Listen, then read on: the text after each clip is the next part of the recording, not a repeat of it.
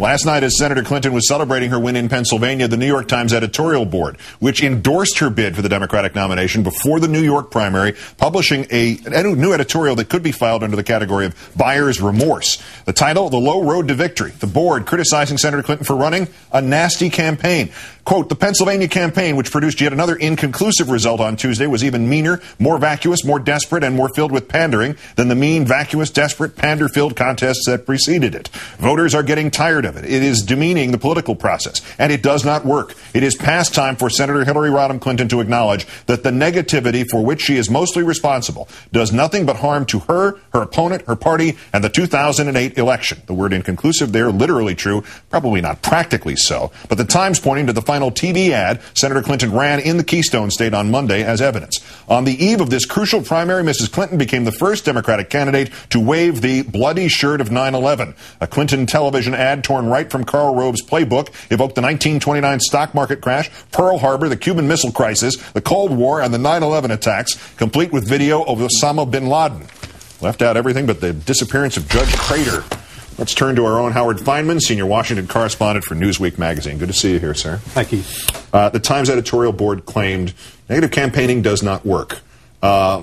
It clearly worked, didn't it? I mean, she won, but what's the end game after it working, and where else does it work? Yeah, I don't think they were in Pennsylvania when they wrote that editorial. It came out about 8 o'clock because it did work, and a lot of the late deciders went for Clinton, partly on the strength of those negative ads and attacks that Clinton carried out, and she's going to continue doing that. You talk about the end game through the rest of the primaries. Hillary Clinton has nothing to lose. She has a negative rating that's about 50%. She wants to win on any terms she can win on, and she's going to keep on keeping on. And if you think you've seen mean and vacuous so far, you ain't seen nothing yet. But it seems to me that there is something to lose here apart from the election, which is another issue altogether. Right. But even if you separate that out, don't you have to worry about, at this stage, or we've been extended, we actually got a reprieve from the governor for 2 weeks. Right. After last night, nobody's going to do anything. We're going to see how these next two votes take place. But if she doesn't deliver in the way that she thinks she can on May 6th, are we now talking about retribution or the threat of retribution to get her out of the race? Is it as bloody back as it is emanating from her campaign? Oh, I think there's been talk of retribution. I know there's been talk of retribution for weeks. Well, that's only beginning behind the scenes. And that's what Democratic leaders, if that isn't a complete oxymoron, is all about. That's what they're worried about. What this is going to require at some point, all of Chuck's excellent numbers aside, are some adults somewhere in the Democratic Party to step in and stop this thing like a referee in a fight that could go on for 30 rounds. That's what's going on. Those are the super delegates who are going to have to really decide this. Right. The one who, or somebody who can take her into a room and only he comes out. Yes. That kind of equation. Yes, exactly. More voters may have thought Senator Clinton went too far with her attacks, according to the exit polls. 67%, but half of them believe the same of Senator Obama. Does Obama fight back? How does he do it?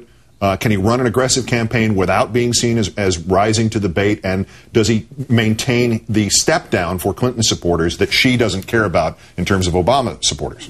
Well, I think they've been trying to do it both ways in the Obama campaign. They went on the attack to some extent. They didn't go full bore. There's been a debate within their camp as to how to proceed. I think the calmer heads are trying to prevail and say, look, we're ahead in delegates. We're ahead in money. We're ahead in votes. Let's be careful and not give away the one thing that we have that makes us unique.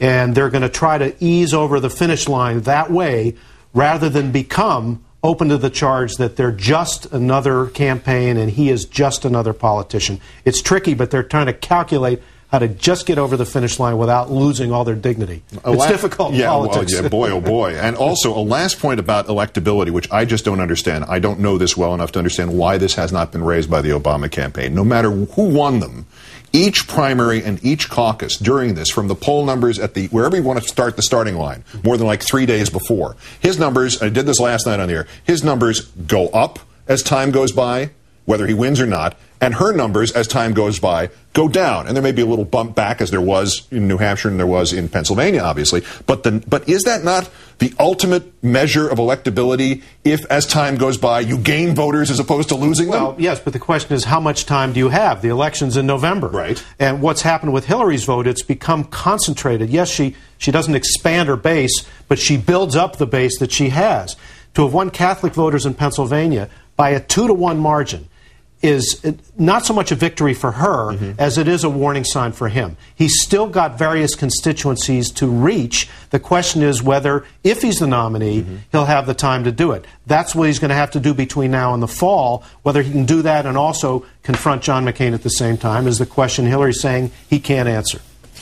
We'll see, because evidently we're going into overtime. At least. Howard Fineman of MSNBC and Newsweek, also author of the 13 American Arguments. Happy anniversary on that first debate on Saturday. Yes. Thank you. Thank you, Howard. Thank you.